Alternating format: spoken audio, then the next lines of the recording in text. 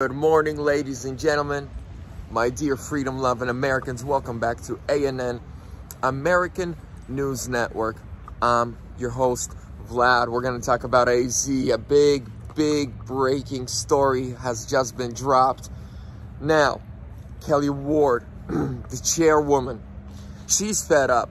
She's tired with the Board of Serpents, with them not complying. She released a big statement, and the statement was for them. She says, this is America's investigation, and you will be held accountable and responsible by the American people. Now, does she have the authority? Yes, she does. Is she tired? Yes, she is. Is the state attorney general now looking into this, and he's going to have the final decision? Also, yes. Is he someone that was pro-investigation and pro-figuring out what happened? Yes, he was.